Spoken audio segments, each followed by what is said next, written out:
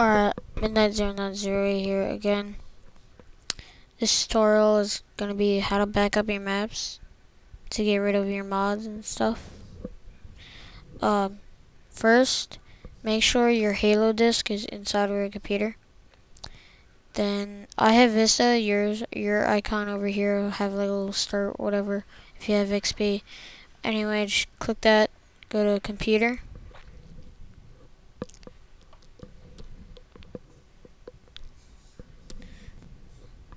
It's a little laggy because I'm doing a lot of stuff at once.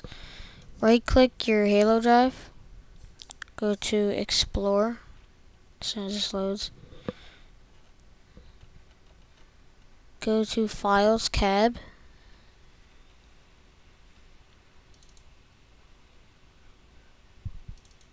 And I want no comments saying, oh my god, Vista sucks.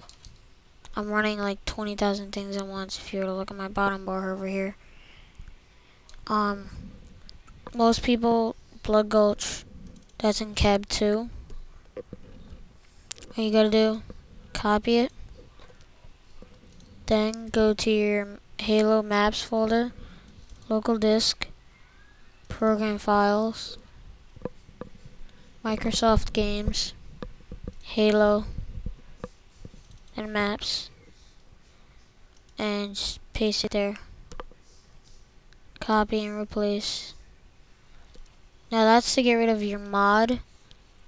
To get rid of skins, you will have to go back to Files tab. Go to, yeah, it does it a lot.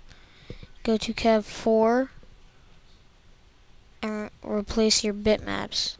That, your skins go to every single level there is because they all share the same bitmaps, and all your skins and stuff are held in here. This may take a little bit longer.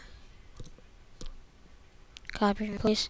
This will take a little bit longer because it's a lot bigger map file than Blood Gulch.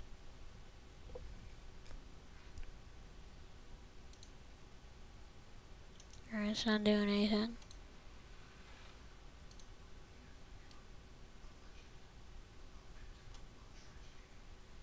Don't know why it's not doing anything. Anyway, that's how you get rid of your skins.